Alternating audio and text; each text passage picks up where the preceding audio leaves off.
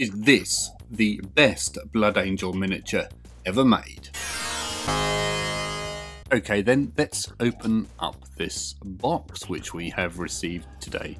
I have my trusty unboxing knife here. We need to make a slit along there. Did that cut? Yes it did. Now the other end. Marvellous. And now we have to slit down the top, straight through the barcode. Open up the flaps, and inside we have a thank you for your custom leaflet. Don't want to look at that, it's got addresses on. Packaging stuff. These are always good fun. When you pop them, you can scare people in the house. We also have a makeup brush leaflet. No, these are Element Games Artist's Opus brushes. The best brushes you'll ever own. And in the box, have we got the right miniature? Yes, we have. We have a Warhammer Horus Heresy Blood Angels Dominion Zephon. Let's open this guy up. Before we do that, I did notice there are some more things in the box. We have an Element Games sticker. That appears to be a Skitarii. Wonder where I'll stick that. I have a sweet. Maybe I should try that one day. I am on a diet though, so I'm not sure if I'm actually going to be able to eat it. And just in case I didn't have enough stickers, I got another 2 stickers. Interesting. They've really stuck it to me with these. Okay, so we have our box here. Let's get this cellophane off first. I'm going to give it a little nick with a knife. So there we have our Dominion Zephon box. There's something I want to compare. Is it the same size as the other boxes? Yes, it is. Thank you for that, Kyria Draxus. Okay, so looking at the box, we have our new Horus Heresy logo, hopefully heralding a new edition of the Horus Heresy very soon. Apparently the box contains 1 miniature, which I assumed has his name here, Blood Angels Dominion Zephon, and the Warhammer logo there. On the end of the box, we have some gumph. On the side of the box, we have Warhammer, the Horus Heresy, Blood Angels Dominion Zephon, again with himself there, and a nice Blood Angels logo on this side. Top of the box is exactly the same, but we have Made in UK 2013.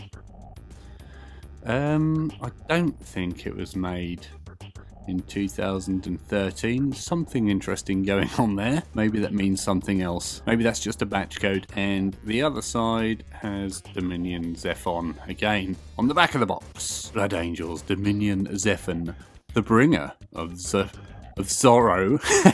He's not the bringer of Zorro, he's the bringer of sorrow. If someone paints him up as Zorro though, that would be interesting. This is at 100% magnification and it looks quite big. I'll bring up your standard Mark IV chap.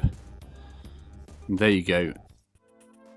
There's your scale difference perhaps. Maybe you need to see him more in line. He looks bigger. We also have some art here, or painted miniature photos of him with his other head on, and a guide on how to paint your miniature in the simplest terms. Apparently all we need is red, flesh and dawnstone, some black, retributor armor and leadbelcher. For more inspiration, go to citadelcolor.com. I don't think I've ever been to that website. Is it separate? It's interesting. The set contains unpainted miniatures.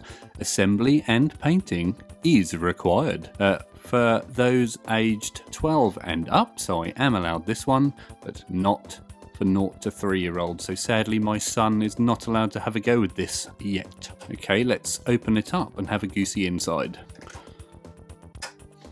Ooh, we have a nice little logo on the tab there. Nice attention to detail.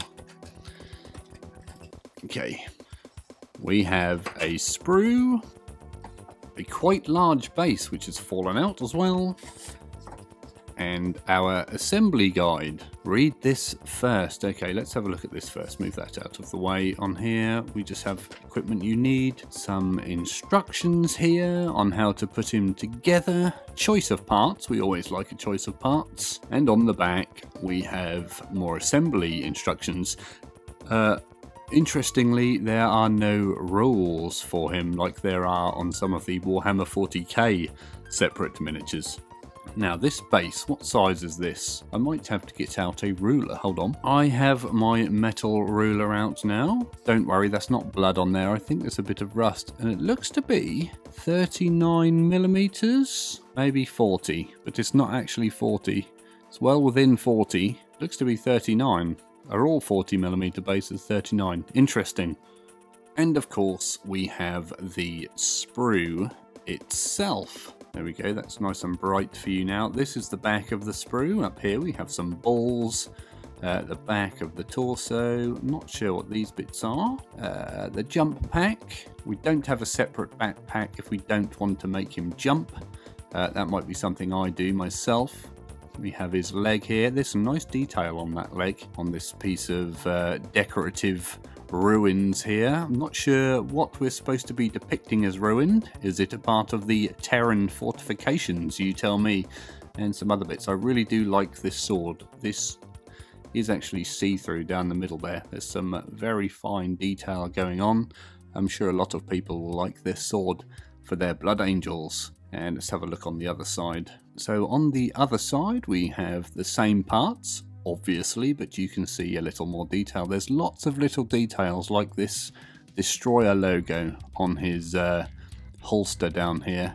Little blood angels logo on the shin, more destroyer logos on the jump pack. These vents are quite well detailed. You can just about make those out, I think. Like this. The leg, as I said before, does look very nice. And the other pistol has even more detail on there, more Blood Angels logos. That little chalice is going to be handy for me for my Blood Angels. But I think interesting things to note are these pieces here. The Mark 6 shoulder pad is in 2 pieces. It's going to be interesting to see how well that goes together when glued, if there's going to be a visible seam or not. I hope there isn't, but there might be. But this piece really has some nice detail. I think that's absolutely fantastic. We should go around and have a little bit more of a look at the detail here. There's that sword I was talking about. That's a beauty. There's his head, bionic arm, a leg. There's your backpack, the pistol holster, the balls. Not sure what those balls are yet. The Mark 6 chest plate there. The pipes or ribbing are a little bit different to normal. Not sure what that is. I think that's his crotch. Here are those fanny bits I talked about. Go inside the jump pack. There's his head. You can just about make out his vampiric teeth there. There's that leg again with some bullet holes in the debris and a bit of rebar sticking out. Here's that other holster I was speaking about. Some nice straps on this piece. And this is his knee pad, I believe. Mark 6 don't have knee pads, but this guy apparently does. Not sure what the little ribbed pot is. Might be some type of grenade. Flip it over for you to have a look at the other side. There's, I think that's his crotch again. There's his jump pack with the iron halo. Back of the head. The leg. The holstered pistol. That's the knee pad. Not sure what that is. The sword, which appears to be pretty much mirrored. There's that shoulder pad. We have a couple of little balls in there which should help it locate nicely. I like the little destroyer key ring. I'm not sure what the correct term for those is. Looks like a key ring. That's the knee pad again, I think. The bionic arm, leg, shoulder mount, back of the other pistol, and those balls again. So all in all, I think this is a nicely detailed piece, and I'm looking forward to doing this one.